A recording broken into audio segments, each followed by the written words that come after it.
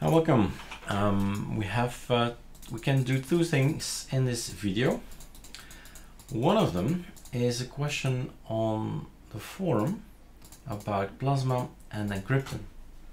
So can we do a test run and see how fast encrypting goes, but not encrypting this way, but the manual partition? Because we know already in another video this is taking around 18 seconds if we do this encrypt system and then pass phrase in here, but it improves in time to 8 seconds if you do manual partitioning, but then do something well, let me shut off some of these social media things. Pop-ups are gone. Now if you have this line, you say, hey, there is no hard disk. Yes, there is. Use your magic button. Free space, create, and I think we talked about a space of 500, which is too much, but it's okay. Do not encrypt your 500 megabyte X2 encrypt. Do not do that. And mount it inside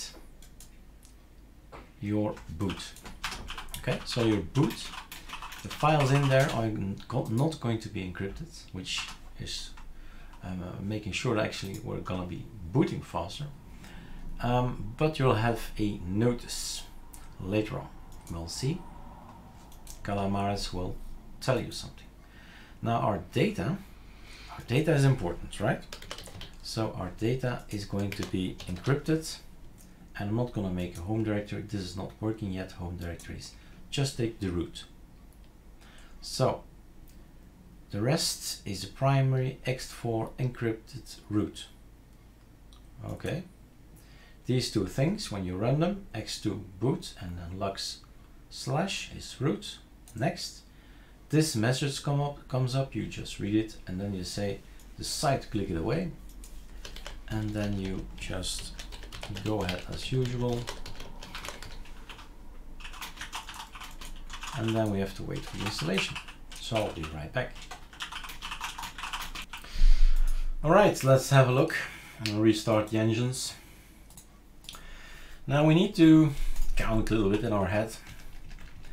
It just takes about around 8 seconds for ArcoLinux. Now ArcoLinux Plasma is a little bigger. So I had this what if. Does this change the boot up time, you know? So this is normal, ArcoLinuxB, and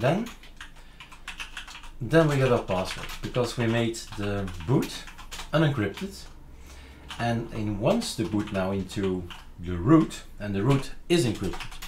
So starting from the enter, which is now 0, 1, 2, 3, 4, 5, 6, 7.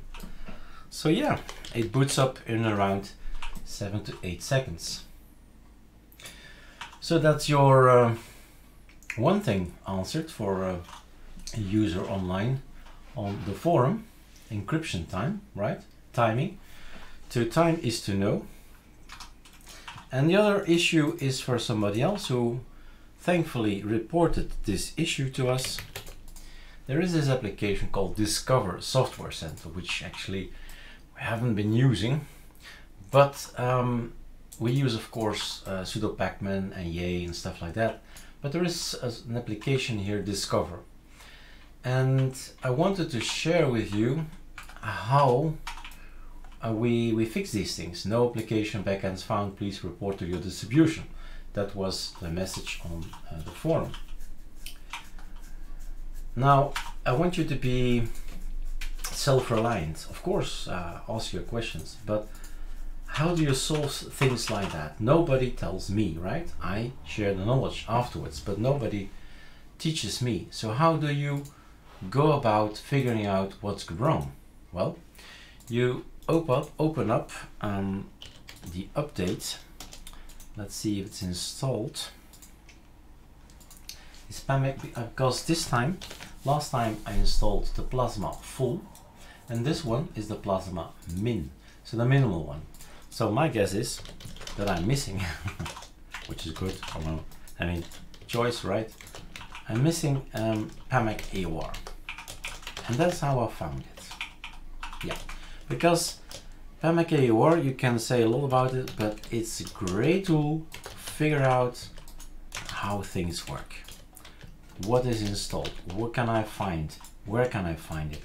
So all these things. Oh, it is installed. PAMAC AOR installed, it says. So the only thing I need to figure out is to launch it. Was it update? Yeah, update. That's the word you need to type here. Software update. Okay, so this is PAMAC.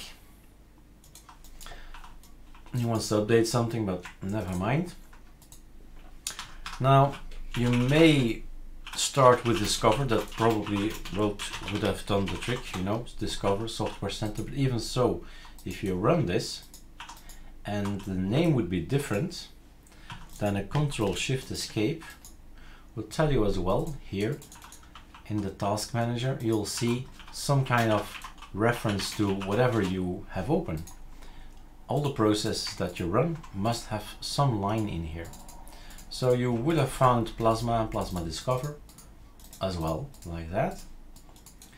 And then I went look to type in, well, Discover, basically. Discover, and I found this word here, to discover. But then you need to double click it. Let's magnify it. So I read all these things, I said dependencies, and then suddenly optional dependencies. Package kit-qt5 to manage packages from ArcoLinux repository is not installed by default. It will be on next release in September, but this piece of the puzzle seems to be there. It's not optional at all. It's required. If it's not there, you get this error message. Well, this backend, there is no backend thing, and some other stuff. What we're definitely going to install is this one, right? The package git qt5 is now on the list of packages. It's now on ArcoLinuxD GitHub. It's not optional. It's required. So that's how I figured it out, and that's how you can figure anything out you come across. You say, okay, missing something, how do I find it? Because it's fun to work the other way around, from a bare system with no, well, where you're missing all the pieces of the puzzle, but you figure out what piece of the puzzle you need, and this piece needs another piece, and so on. Dependencies. Discover. And this is what you get then. That's much nicer, I suppose. You can choose here all these things, these applications. Go in here for games, why not for games, right? And simulation, and sports, and strategy, all kinds of stuff, multimedia. I mean, this looks more lovely than ever.